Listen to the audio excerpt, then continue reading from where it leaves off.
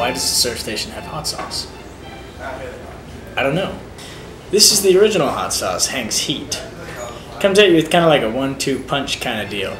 It's got cayenne peppers and habanero peppers. Fortunately, we have testers to see if you can take it.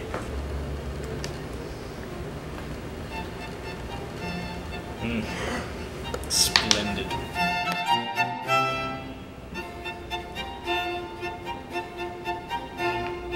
I'm not crying. My eyes are just raining. It's delicious. Like, at first I was like, oh, maybe it's not gonna be that hot. And then it just kicks in. That's the habanero. Really good though. This sauce is the Hank Camouflage sauce. It's more of like a kind of a sweet, tangy sauce with a little bit of heat that kicks in afterwards. This does not have habanero peppers in it, fortunately for me. Cayenne peppers, and this one's also got the butter. Makes a nice smooth. It's actually really good. I'd put this on everything. It's not nearly as hot. It's got a little bit of an afterburn. Not like an explosion afterburn, just like a little bit like a rumbly heat going on. This is the Hank Cilantro sauce. Cilantro. No play on words there.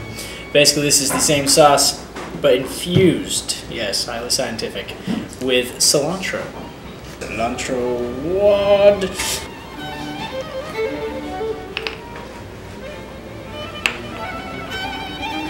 Yeah, it's really good. It's got a nice cilantro flavor. Definitely a fish taco sauce or something.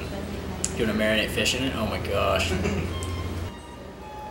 This one is the herb infused Hank sauce. It's just going to be a nice, kind of warm, flavorful sauce that you don't want to like something that's going to rock your world, but you want something that's going to add a nice undertone of heat and flavor to whatever you're eating. So let's see what I think. This one is hotter for sure than the cilantro and the camouflage. Still not awful because I'm not choking and dying right now. But a real nice, warm flavor, real peppery, but not like I just bit into a pepper. And I definitely feel the butter. Hank sauce.